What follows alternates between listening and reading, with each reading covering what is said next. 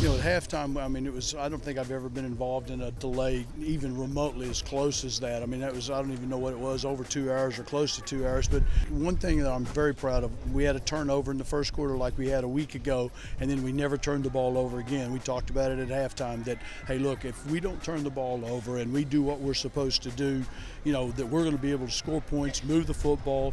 I think it was just the determination and the will of this team. I mean, talk about, a rough start, multiple delays, a lot of things that, were happening that we couldn't control, that didn't go our way, and just sticking together as a team and just, refusing to quit. I love the team effort today. It was really a team win all around, and a great feeling right now.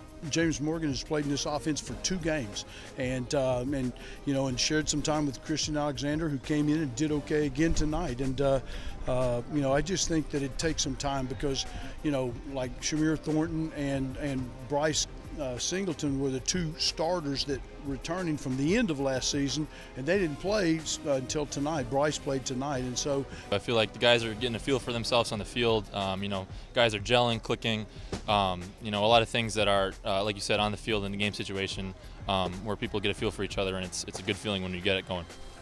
You can just see the evidence in the ability to protect the quarterback and also to really help the running game. I mean, our offensive line, I thought, did a really nice job tonight. I think it speaks to just, how tremendous our offensive line is.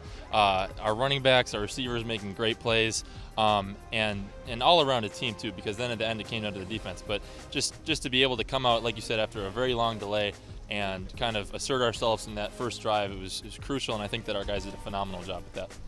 The third quarter was spectacular. I mean, it was like close to 200 yards of offense, and I think they had like 3 yards, and we ate up a bunch of time, and our kids just gained an awful lot of confidence as the game went on.